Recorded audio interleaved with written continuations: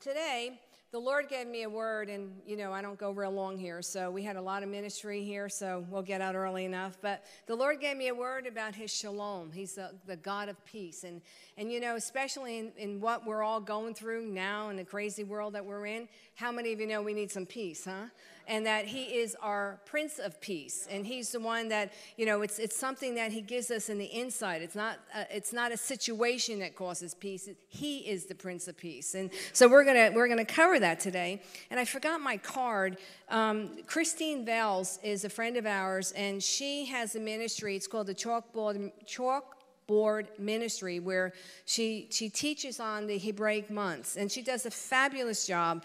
And she created these posts where it's just postcards of each month, and then she just gives you highlights of what each month Hebraically represents, and so it keeps us on track, and that's what the Holy Spirit wants us always to look to see what we can do for ourselves in getting closer to Him, right? So this is the Hebraic month of Shezvan. See, I would have had my props with me, and I forgot it. It's we're in the year 5782. It's CHESHVAN, which represents new beginnings. How many of you want some new beginnings? Okay, we are, we're in, we were in pause for a long time now. There's a reset button that's been pushed, and so, I say, yay, Lord, let me see what I can change for this new beginnings. It doesn't just happen, right? We have to make some changes, like we saw today. People coming up, we have to give up our right to be right. Because how many of you know that sometimes we act like we know more than Jesus, but it doesn't work, right? So when you see that you're going around that mountain over and over again, maybe you need to just surrender to the Lord, because that's what I had to do. Italians, my husband always talks about his family being Sicilian, or the Sicilians, and they have hard heads. So after a while... After a while, you have to keep hitting and breaking things down. But you see, that's for all of us. I'm just kidding. I mean, we all have hard heads somewhat, right? Anyway, forget it. But anyway, so let me just go with the message. So it's also, this month represents repentance. But we know that every month is a time of repentance, right? And to always go before the Lord and to ask Him, yield our hearts to Him, where we get angry or we can get bitter or resentment in our hearts. And the tribe represented here is Manasseh, and it means He made me to forget. And that's what the Holy Spirit's doing in this season, healing our hearts, causing us to surrender, causing us to ask Him for new beginnings, asking us to choose to forgive, to release the resentment, to release the bitterness, the strife, the contention, which we'll talk a little bit about. The other thing is we have to war over situations, and you'll see in the message today, with our words. What are we speaking? Are we speaking life? Because the Bible says life and death are in the power of our tongue. Listen, I know that there are people here, there's people online, you're disappointed, you're upset with what's happening. Forget with our nation and what's going on, it's crazy. And our nation needs our prayers. Doesn't need our complaints. And so we need to call those things which be not as though they are. But even in our families, even in our situations, in our job situations, what good is it rehearsing all the time of the bad things that's happening? Let's speak the word. Let's prophesy. And you'll see according to the word here today that I'm going to speak, that that's what God is requiring us to do, or He's asking us to do. The other thing about this month that she had on her card is about stepping on scorpions and serpents, which we did. Our worship time, our declaration time, our prayer time, that's stomping on His head. And for those of you who don't like to worship, I'll just speak to people online here. For those of you that don't like to worship, there is a reason, because we destroy the enemy, but it's also, we want to honor God. So if there's a problem there of worship, I'm just saying this because I care about you, there's intimacy issues. Ask the Lord to help you with that.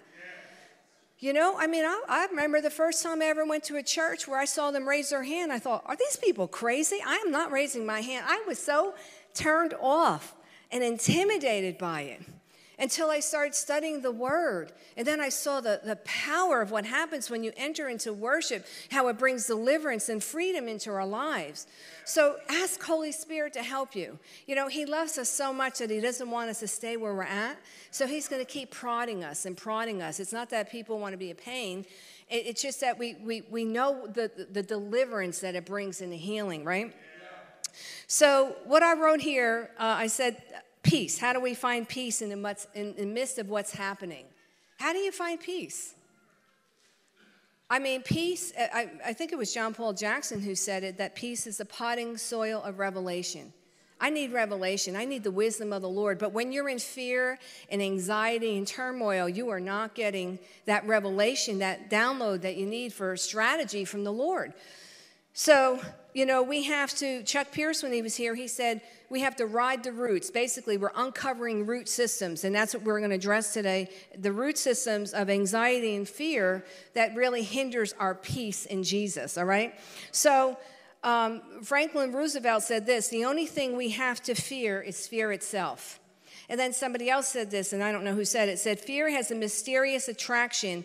That is, it can attract or draw the very thing you're afraid of. So we have to reclaim our peace, and as we all know, peace is something that we cannot buy. And so what we want here is really pressing into the Word. And when I get out of peace, when I get into fear and anxiety, we all do it. I mean, none of us are exempt from that. I have to center myself, get back into that place. All right, what am I listening to? What am I believing? Lord, and then I'll get in the Word, I'll worship. And then he does what he does so beautifully. He shifts our hearts. Sometimes it takes a little while, but most often it's just like a suddenly happens and it shifts. That's why it's so important. And that's why the enemy always tries to distract us, because he doesn't want us to be in that intimate place, because he knows the power in it. So Mathew 6:34 in the Passion, I think you all have, do they have my notes? Oh. Okay. So I did give it to my husband in advance. Okay, so Mathew 6:34 in the Passion says, refuse to worry about tomorrow, but deal with each challenge that comes your way one day at a time.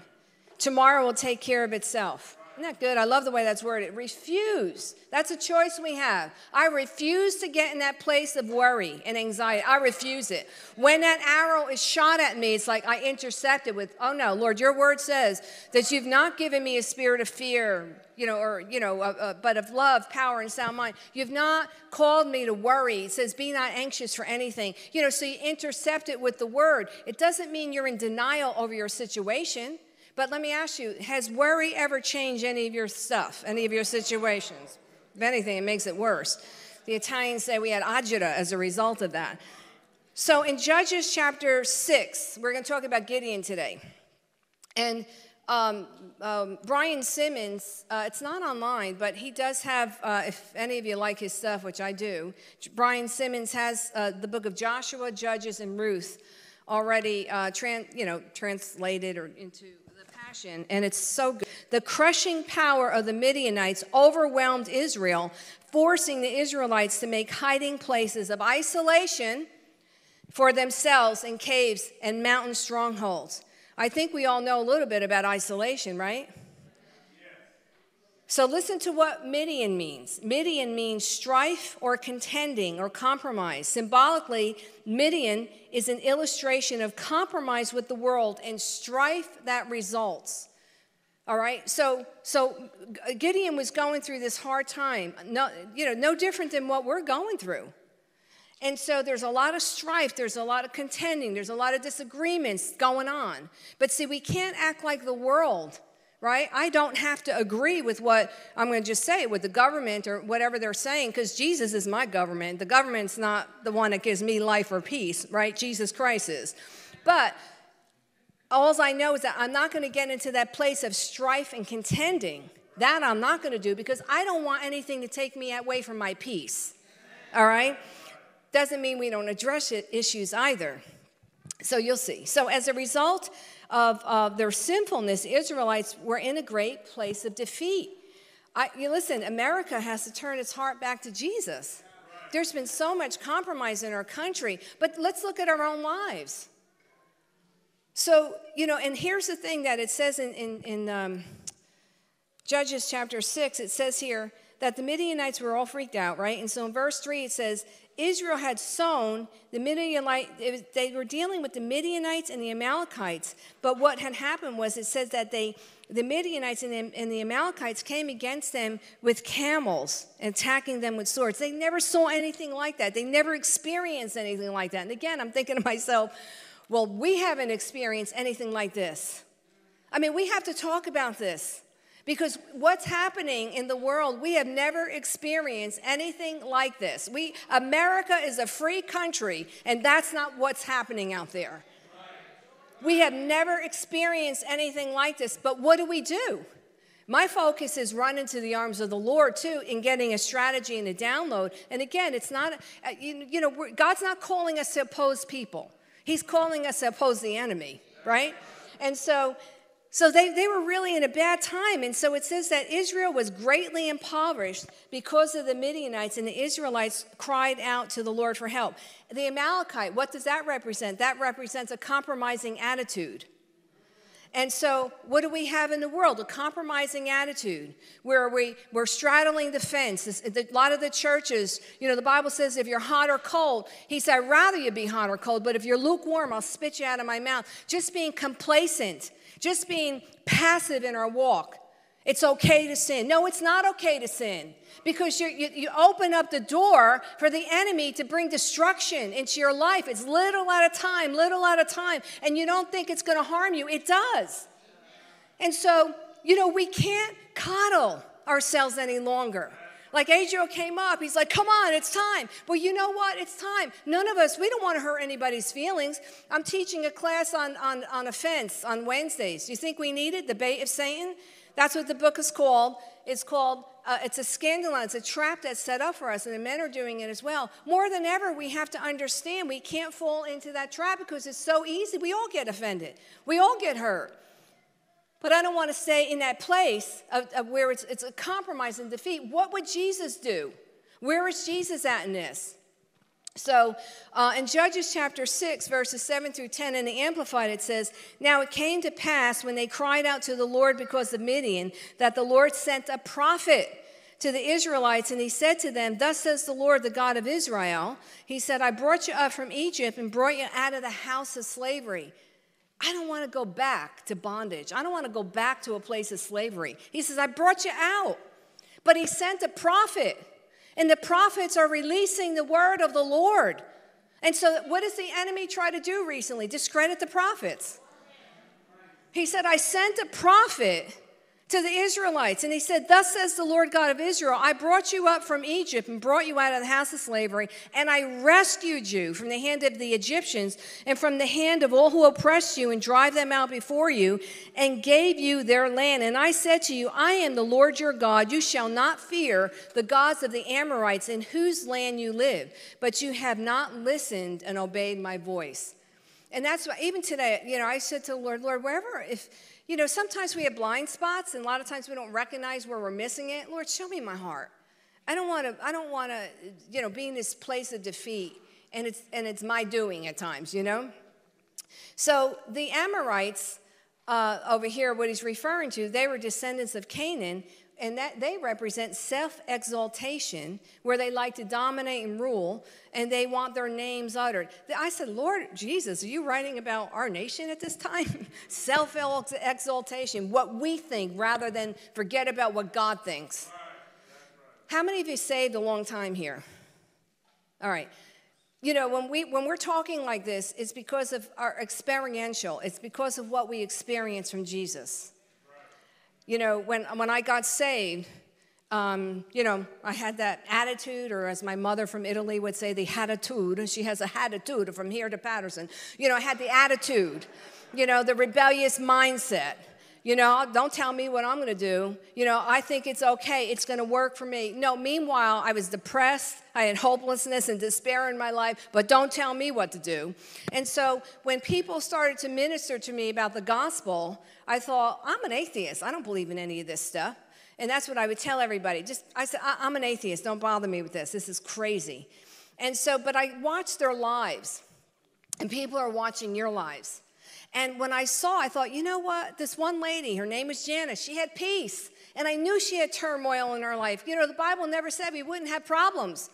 But I saw the peace, and I thought, that's what I want. I want peace. But, of course, I wouldn't let her know that.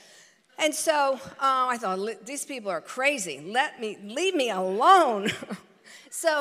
And then I cried out to Jesus one day and said, look, if you're so wonderful, and that was my holy prayer, let me see, I'll give you 1 year, and let me see what you can do for me. And if you can't, I'm going back to my old lifestyle. So I threatened God, but of course, he can care less what our threats are. And God met me where I was at. And you know what? There was no turning back. Did I go through some hard times? A lot of hard times, yes. But you know what? He kept bringing me into that place of freedom and deliverance and peace and hope, where I had hopelessness and there was despair and there was depression. God was turning it around. You think I'm going to give up on this? The woman who mentored me was an ex-madam. She was in prison for 8 years. Do you think she cared about my feelings? No. And so you think she was like, oh, I don't want them to get offended. She did not care. And I'm thinking, who is this woman talking to? Because she was like, raise your hands right now and worship Jesus. I thought, I'm not raising my hand. But then I thought, hey, listen, she's flowing in something that I don't have. But I mean, she was tough. We wouldn't like Elijah, I promise you. We wouldn't like Elijah. We would be offended by their gruffness. But it's time that we stop babying ourselves. And if I can put it this way, and I'm speaking to myself, grow up. All right, come on. We have to get out of this baby nonsense where we're constantly coddling everything. Look at this critical race theory. You say one wrong thing, you're fired. Are you kidding me? But the people need to stand up and say enough is enough. We can't just compromise like this. She didn't care what I thought. She had a revelation of Jesus Christ that totally shifted her life around. A woman who was in prison turned her life around, and she was ministering, seeing lives transformed and changed. And that's what happened to me. So yes, are we going to get in your face about certain things? Yeah. But you can choose to do what you want with it. It's a free country. It's supposed to be a free country, right? So what I love about this book, in Judges chapter 6, verses 11 through 12, God was prophesying over Gideon. Now, Gideon's name, when I looked it up, it means warrior. But listen to this. It says in Judges chapter 6, 11 through 12, the angel of the Lord came and sat under the tree at Ophrah, which belonged to Joash, and his son Gideon was beating wheat in the winepress to hide it from the Midianites. And the angel of the Lord appeared to him and said, the Lord is with you, mighty man of fearless courage. And I have several different versions I have here. One of the versions says you're a champion deliverer. And so, listen, you're not supposed to thresh wheat in a wine press. You crush grapes in a wine press. You thresh wheat on a threshing ground out in the open. And even though he knew, God saw how backwards everything was. God sees how backwards things are in our life. He sees when we're afraid, when we're doing things that aren't, according to the word. But he met him, and he prophesied over him. He said to him, you are a mighty man. You're a champion. You're a warrior. See, we are the ones cursing ourselves half the time, even going back based upon probably what people have said over us. But God embedded his destiny into Gideon as a champion deliverer by calling him Gideon. That was his name. You're a warrior. You're a warrior, and I'm not going to let you live in that place of fear and defeat. This is what the enemy's trying to do with all of us. Live in fear, afraid. You can't breathe on anybody. I'm not saying don't be careful. No, you hear what I'm saying. But we all know our own root system. Are you living in faith or in fear? Or are you trying to intellectualize your feelings? What is God saying to you? Ask him. Dialogue with him about that. I get that people have health issues and this and that. Please, I'm not speaking against that. I'm just talking about, I know when I'm in fear. I can act like I have faith, but I know when I'm in fear. I know when I'm not in peace. I know when I have bitterness in my heart. We can all play the game, put the face on, but it's coming to the place where Jesus is saying, look, we just got to be real and transparent. So God prophesied. He said, listen, you're a fearless warrior. And he said, now listen, I wrote this, God was going to do to Gideon what he was doing to the wheat. I don't have that up there because, again, Peter didn't send it, but that's okay. I forgave him. I don't know where he went, but I forgave him. What? He's not up there. So anyway, so God was threshing. I forgave you. I said it. What? I went in the back and sent them the file, so hopefully they got it. Oh, forgive me. See what happens when we judge and see? Anyway, so God was threshing his heart. And listen, he was removing the chaff of unbelief from Gideon. That's what God is doing to us right now. He's saying to you, let me remove the root system. Don't ride the root of unbelief. Let me remove the root system of unbelief in your life that's hindering you from walking in the fullness of God, because we try to intellectualize everything. You're not going to understand God at times. That's just the bottom line. It's by obedience and by faith. When he told Moses to cross the Red Sea, do you think Moses got a download? Well, I got the 7-step plan about how this is going to happen. No. He was afraid. The Egyptians were coming after him. The Egyptians thought it was their God that was opening up the waters, but it was our God. But all the people were coming after Moses, complaining. I know none of us complain, but Moses was experienced complaining, and people wanted to take him out. So we had to remove the unbelief. Let's pause here for a moment, repent, because we all have it. I said, Lord, get every area, every root system out of my heart where I have not believed you, where I get so scared and I pull back. But God, forgive me. I want to be that person that you called me to be. So listen, he removed the unbelief from his true identity. God is doing that to us in our season. We've been in a place of wilderness where God's resetting us, and he's saying, look, you can't move forward until I get the root system of unbelief out. We're going to have to deal with this stuff. And so in Judges 6:13, in the New Living, it says, Sir, Gideon replied, like many of us have said, well, okay, God, you're calling me a mighty warrior. You're saying how powerful I am and that you're for me. But if this is the Lord, and he said, why is all this happening to us? Has anybody ever said that? And where are all the miracles our ancestors told us about?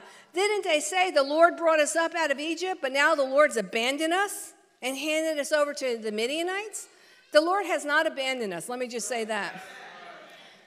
He knows the end from the beginning. He's got a plan. He's not done with us yet. And that's what we have to remember. He is the great I am, and he's got a plan. And so, I said, Lord, how many times have I said that, God, what in the world is happening here? Why? Is it only me? And so the Lord, and I'm jumping around, Judges 6:16, and the Lord said to him, look, Gideon, warrior, mighty man of God, I will be with you, and you will destroy the Midianites as if you were fighting against one man. And that's what God's saying to us. Let me tell you something, regardless of the fear and the worry and whatever you're experiencing, you will win.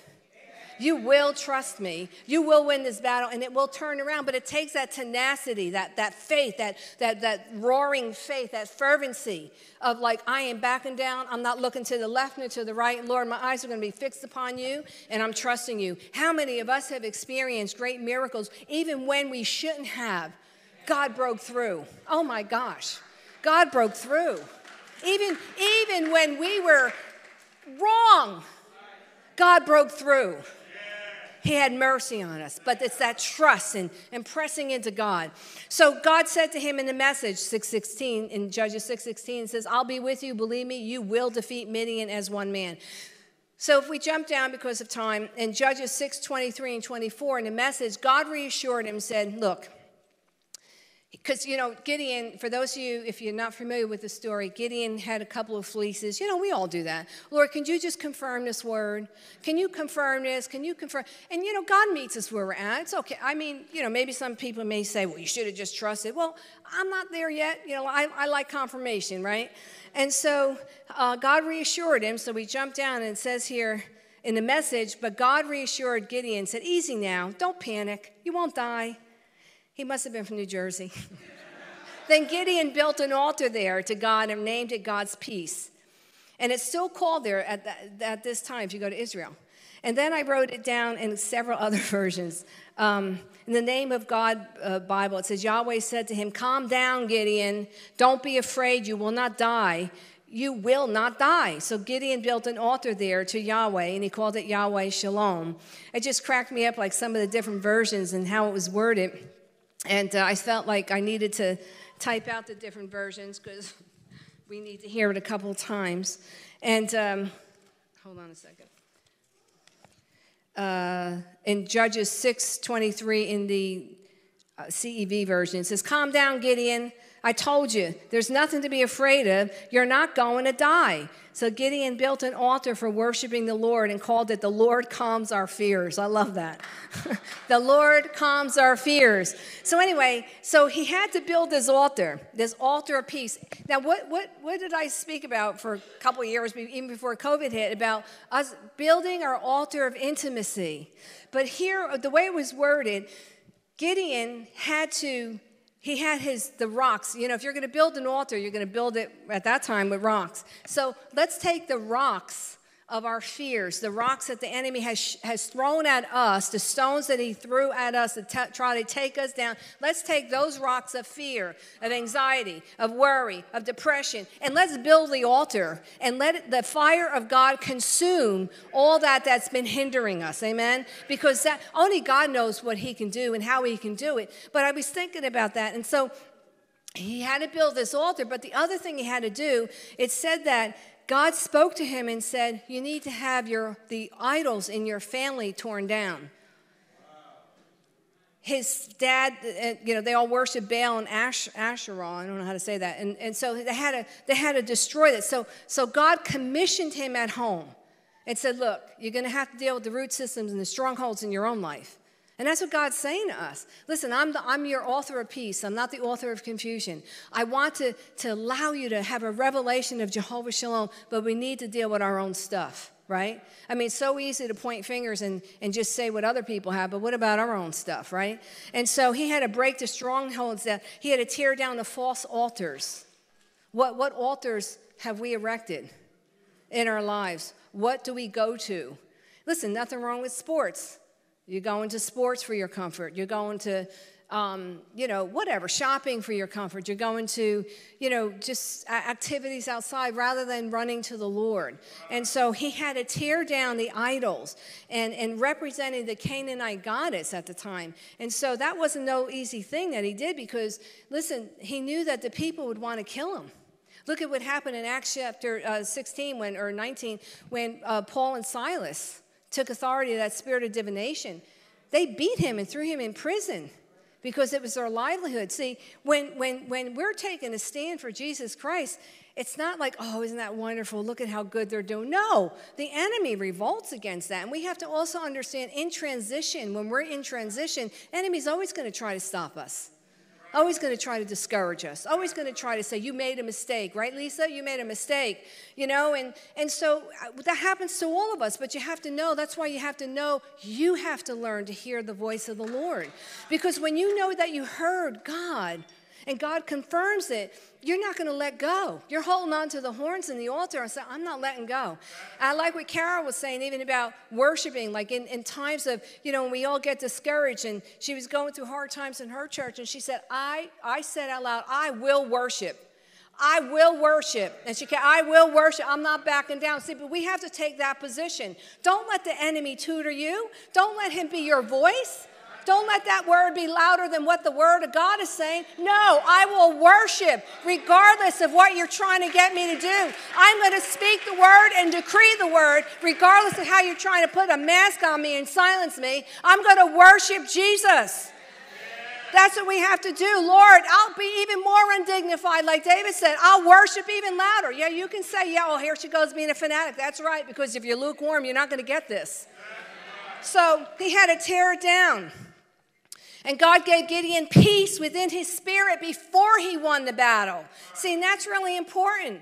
A lot of times we are in peace. How many times it's like, I know it's not where I need to be, and I know things haven't shifted, but I have a peace, right? I mean, I know we've all experienced that. That's supernatural. That comes from the Lord. And so peace comes because of him that's inside of us. So the angel spoke to him. He said, tear down the aisles, and he did it. The people wanted to come after him, and, but anyway, he did it. And God just protected him. And that's what I want to, I'm not going to go much longer. God wants to encourage all of us. He wants us to know that he's there for us. He's our peace. I want to explain to you what the peace means, what shalom means. When you look up the word, I wrote here, let God's peace fill our hearts. And let our prayers and let our praise shape the worries, right? Let them, anything that you're filled with this frustration and disappointment, speak the word over it. Keep at it. Keep at it. We have to hit it like a battering ram. And I'm telling you right now, I know what's coming. This isn't to make anybody afraid, because God's got our back, and he has final say over everything. But I don't know that things are going to get better. I don't know that I know a lot of prophets have had words about even food shortages. I did have a dream about that a couple of weeks ago. And, so listen, for what it's worth, that's why we have to hear the voice of the Lord. He prepares us. Moses, when you read even through it in Hosea, it says that Moses was the deliverer. He was a prophet deliverer, Shamgar prophet that led the people because he heard the voice of the Lord guiding and giving them wisdom and direction. See, God wants us to have wisdom and direction, not in fear, but it's like God always protects us, and he always gives us wisdom about things. So shalom, what does shalom mean?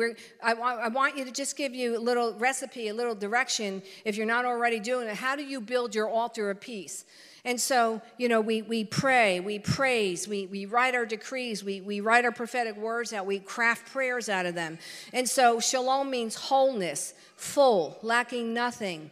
Pay it forward, to pay or to render. And so peace is God's payment that says I don't have to worry about the future because he paid it forward, because I know that his word has paid for my provision. See, when you get a revelation of peace, it's not just, I feel good right now. No, it's a warring term that, Lord, I know this God of peace is going to kick the devils behind in plain English. I know this God of peace has got my back. I know this shalom translated in Hebrew. It says that it makes it good, it shall surely pay. I don't understand how I wrote it. Make full restoration or to restore. It also means an overall sense of fullness and completeness in mind, body, and spirit. It means tranquility. And so God is saying, listen, I got you. This shalom means a state of well-being and prosperity be upon you. That's what he's saying to us. Amen. He's saying, my peace pays it forward for you. I've got you covered. I went into the future to bring you into the now to protect you. Amen.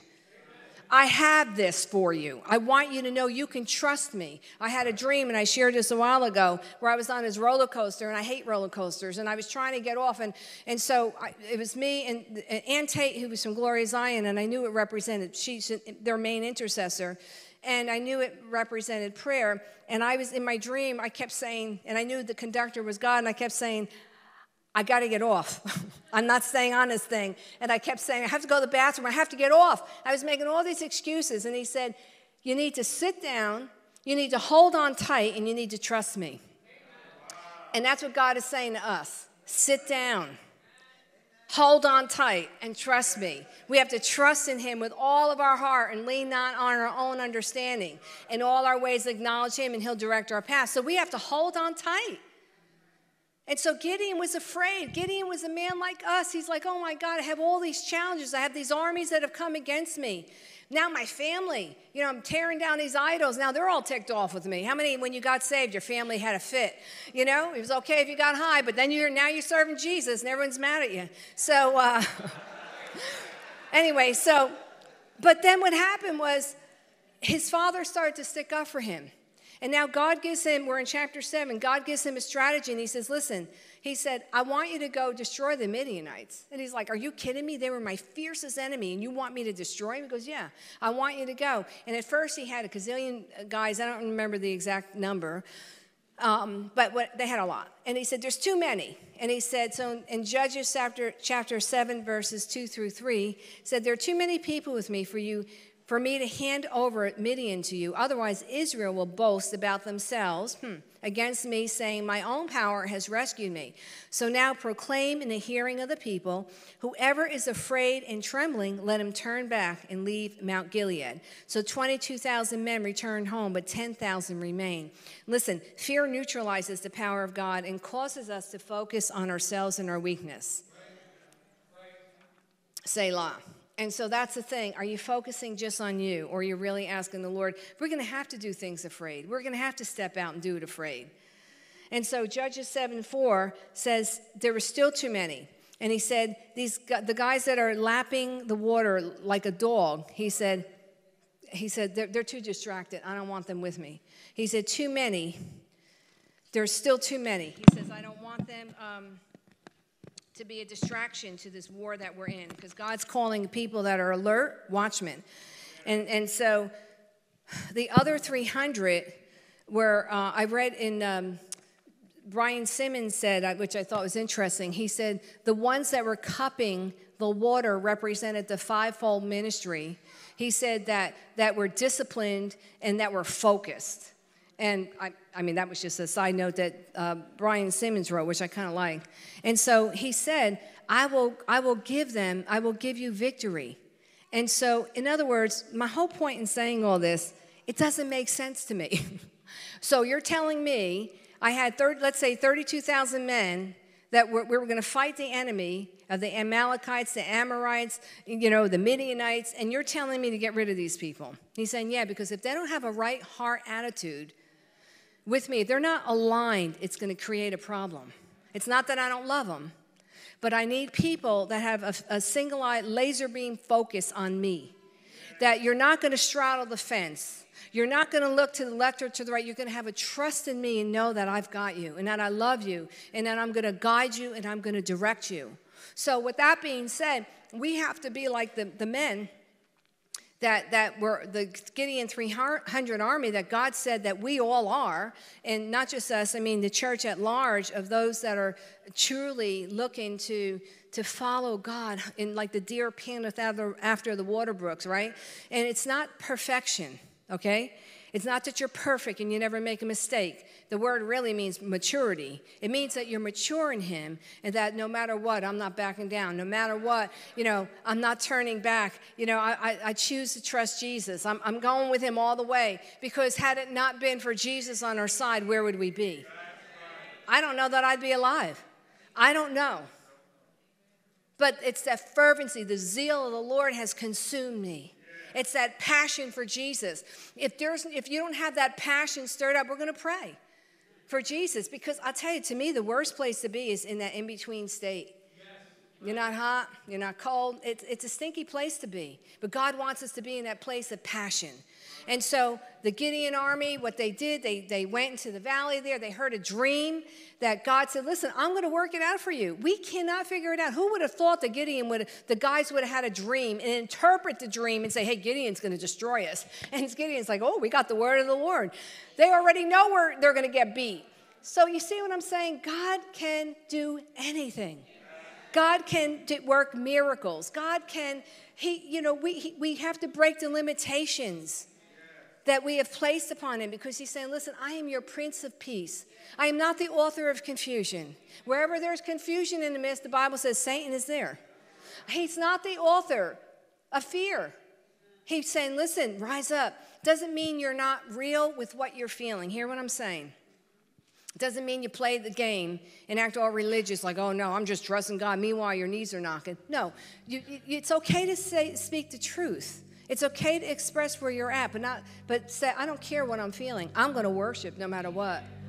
I'm going to praise him no matter what. I'm not backing down. I'm not going to just stay home and sulk. That's just what the enemy wants. And he will devour you. That's what he wants. And so, I'm just encouraged by this, because I have gazillion scriptures here. God is the Prince of Peace, but I see the time. Listen to this one.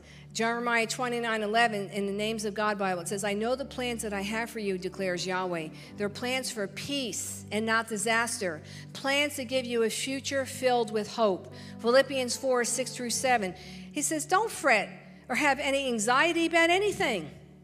Every time I go in that place of anxiety, I always go to this scripture like, that's right, Lord. I give you this anxiety. I give you this fear.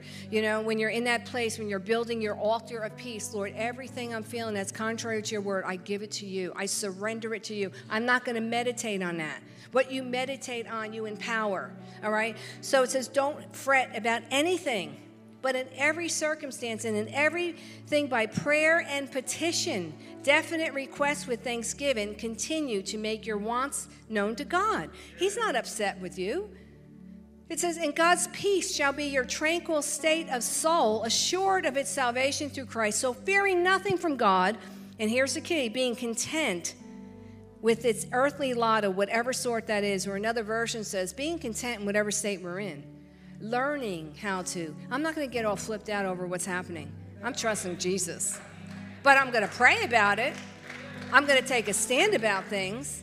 I'm not giving in to a lot of what they're, listen, and I'll say it again. You know, people say that in the church you don't have a right to speak about what's happening in the government. Well, I beg to differ. Because John the Baptist spoke to Herod. All the prophets, they spoke to the kings. They gave them direction. This critical race theory. And, you know, what's the other one that they have? The woke thing. The woke thing. It's not godly. It's antichrist. It's against the word of God, period. And the thing is like, wait a second. God loves all the people that's putting that together. So let's show them the power of God in us and the love that he has for everybody. But you're going to cancel people out because you don't agree? Are you kidding me? But that's the plan of the enemy, and he wants us to get into this global movement, this global mindset nonsense. I'm telling you, we have to know what the word says. We have to be Bereans. We have to read the word. And then I'll end with this. It says in Isaiah 48:18 says, if only you had listened to my commands, your peace would be like a river that never runs dry. Your righteousness would be like waves on the sea. Lord, I want to obey everything you have for me. And then I'll close with this. Isaiah 66:12, for thus says the Lord, behold, I will extend peace to her like a river, and the glory of nations like an overflowing stream. Then you will be nursed, and you will be carried on her hip and trotted lovingly, bounced up and down on God's maternal knees. See, he wants to extend his peace to us like a river.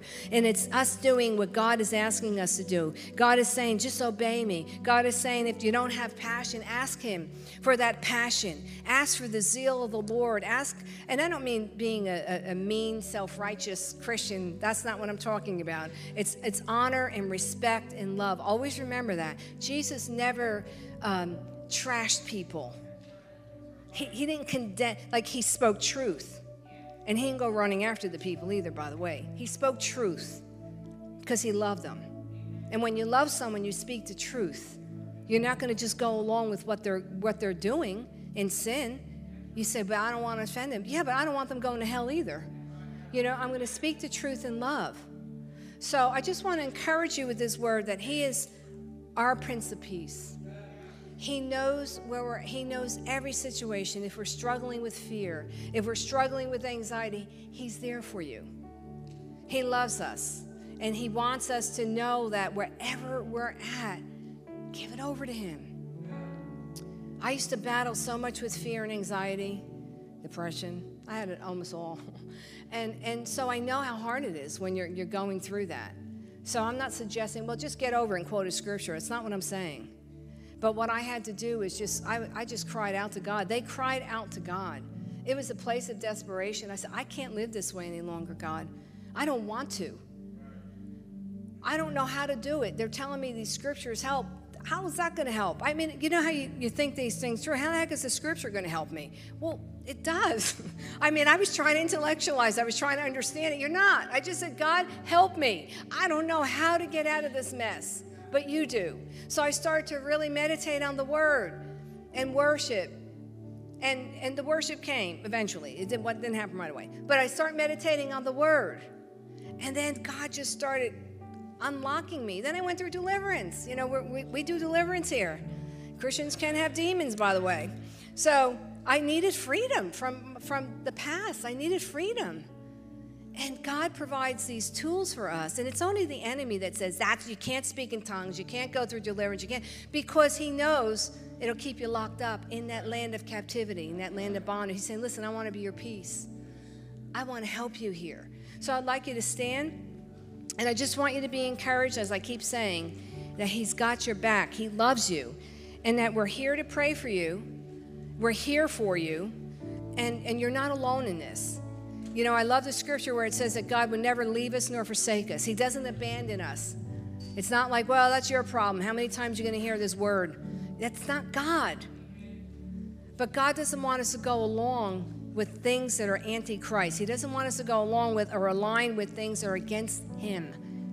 So we have to check our hearts, okay? So, Lord, I just thank you for each and every person here. I thank you that you are our shalom. You know, we sing that song from Numbers chapter 6, you know, that he wants his peace. He wants his face to shine upon us. Lord, I thank you that you're our shalom. And if you're battling with any kind of fear or anxiety, or if you want the passion, I'm going to pray for passion to be stirred up, but it's a choice, right? We have to do things too. We have to activate it. I want you to come forward. We have prayer. We have a prayer team to pray. But if you're struggling with that, because that will hinder your freedom, that will hinder your peace, I'd like you to make your way forward. Don't feel embarrassed. You know, I've had my set of issues here, and so I have to be careful. I have to watch what I'm watching.